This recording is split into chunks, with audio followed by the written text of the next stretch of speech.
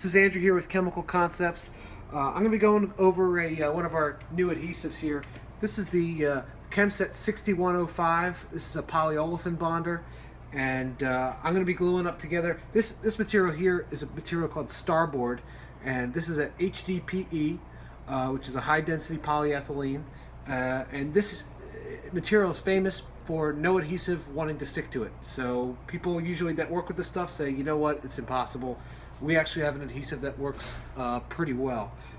In addition to bonding HDPE, it'll also bond polypropylene, polyethylene, even Teflon, and a lot of other materials too. So, and you don't have to just take my word for it. We're going to take a look at it. So, I could just glue some stuff together that you could see, but watching somebody glue something together, I don't know how interesting that is. So we'll kind of do it like the cooking shows. I have some stuff glued up already. So here I have a butt joint. So if you know anything about adhesive joint design, that's not a great joint design, so that's going to show off how strong that is. So we'll break that. And then I also have here, these are called bonding discs.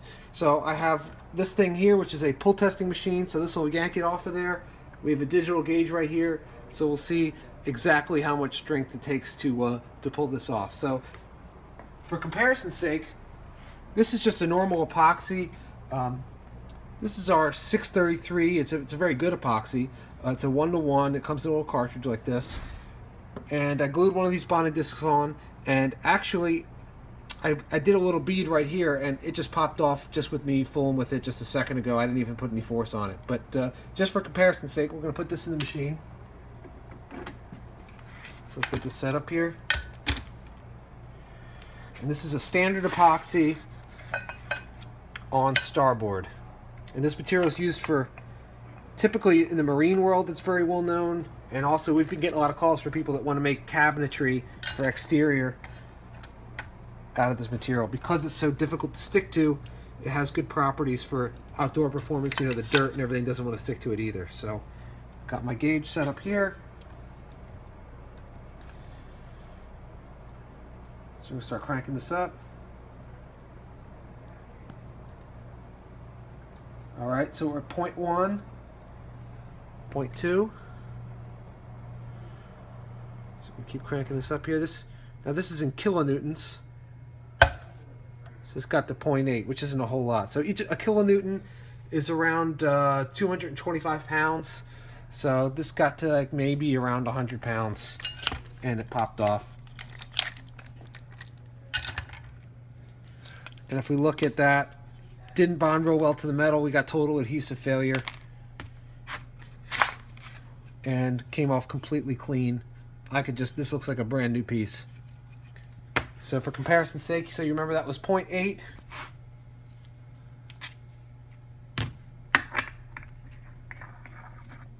Okay.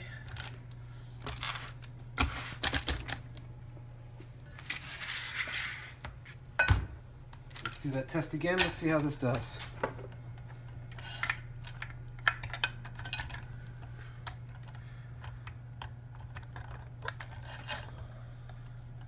Gonna reset our gauge. All right, we're at 0.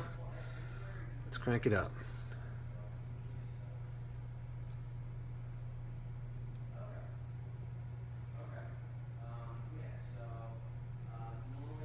All right, so we're already at 0.9. We're already exceeding the epoxy.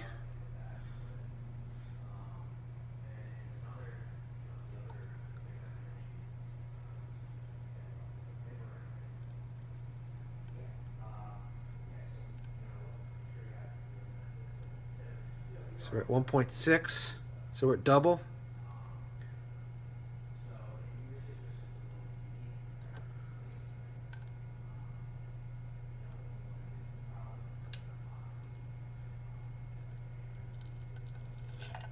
All right, so it failed at around 1.9, so that's close to 500 pounds.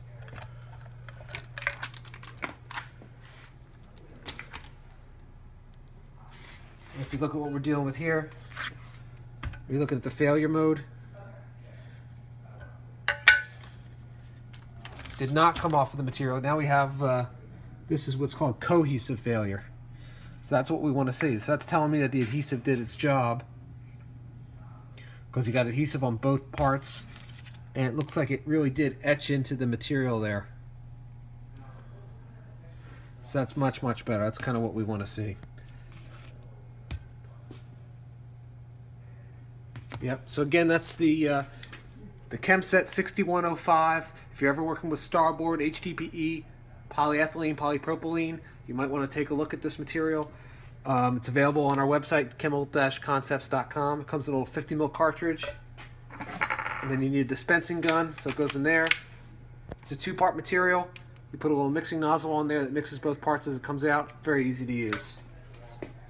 Alright, and then here we're going to take a look at this this angle piece here. So you see this is a very small bond line. So there's really not a whole lot of adhesive holding this together, so we'll just do a little drop test. So a little bit less scientific. Okay, survived the drop test. It's concrete floor.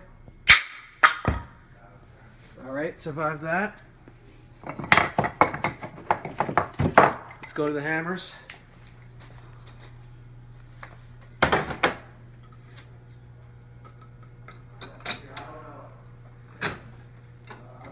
We'll start off with a smaller hammer.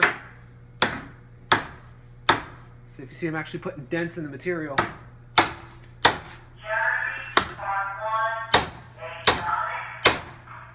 Let's go to the bigger hammer.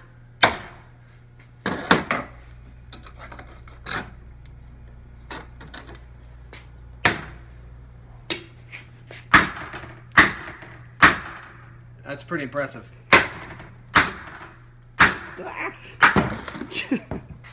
All right.